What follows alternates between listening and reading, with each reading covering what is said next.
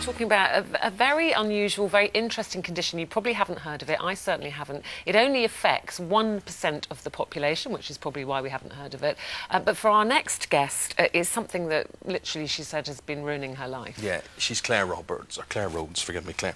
And you have got this disorder known as fish odour syndrome, really. But you wouldn't say that what you smell of is fish odour. Really, that's the generic term for it. And we've got Dr. Chris here this morning to talk about this, because have you had to live with this all your life? No, I only noticed it when I was about 22. But it's not just like fish, there's different smells on different people. Yeah. Now, this morning, do you feel that you are smelling this morning? Well, I don't actually know. Sometimes I don't know. But do you think you do all the time? I think I do all the time. It's interesting, because when I came in and met you and your husband Stephen in the dressing room this morning, and I am very smell sensitive, aren't I, Eamon? I couldn't smell a thing. And I said to you, and I'm really not just saying this, Claire, to make you feel better, couldn't smell a thing. Well, I must be doing something right then. Yeah, but that's not the point. The point is, you know what happens, and whenever it happens, it could happen at any time to you, and it causes you embarrassment. Now, does this come from your mouth, from your underarm, from your pores? Where's it coming from? Well, from my breath, and it feels like it's coming out of my pores, my sweat and my urine. And is it worse at certain times?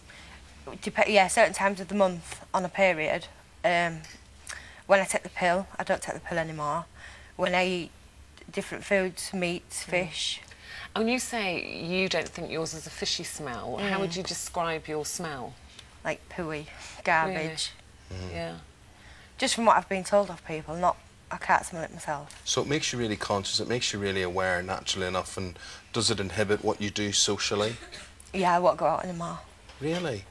When you say go out, you mean you're talking about socialising, going to the cinema, or are you just talking about going to the shops and... Well, I do some things, but it stops me doing loads of things, really. I only go out places if I know I'm going to be outside. Yes. And you said people have commented. You've heard people. What sort of things have they said? Just nasty comments. You know, she's disgusting.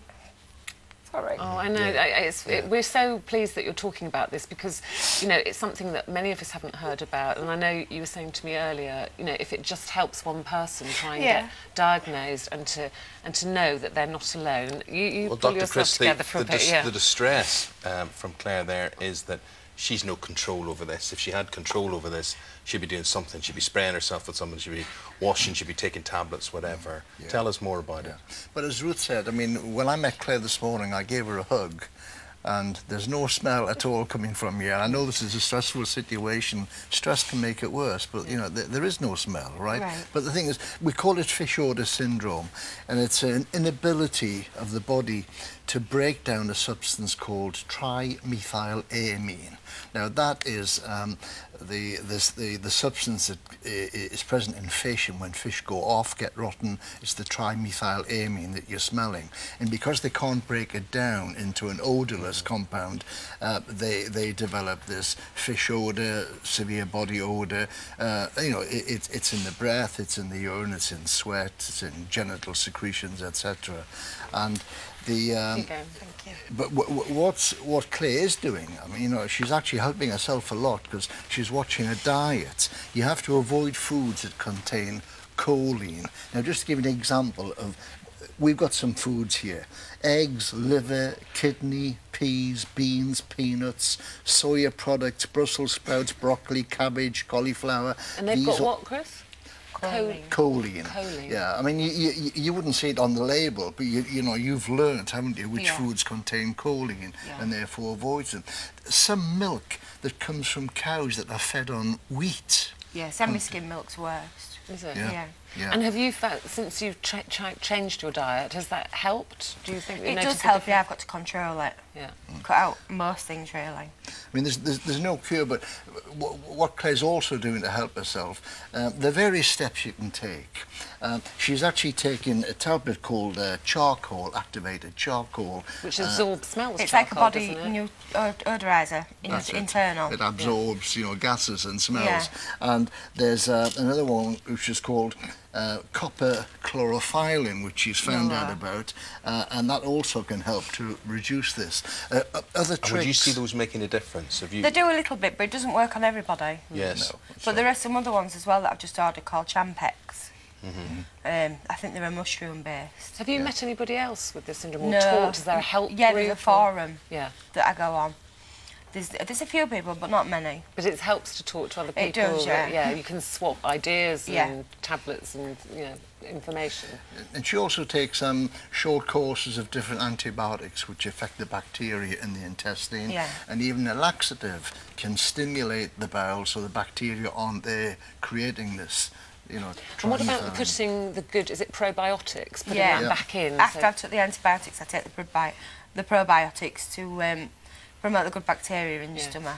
Can I just ask, Chris, you know, we were saying earlier that I couldn't smell anything. I'm not saying you don't smell, because obviously you wouldn't be here, but today I couldn't. Your husband says he can't smell it. No, I think as he much must as become you. accustomed to it. Which is a good job, isn't it? Yeah. Or you wouldn't have had all those children, would you? Could it be that Claire, that it becomes so psychological eventually? I'm not saying it doesn't exist, the syndrome, that she thinks she smells more than she does. Well, obviously, I mean, you know, she's had this quite a long time, and obviously it's distressing for her.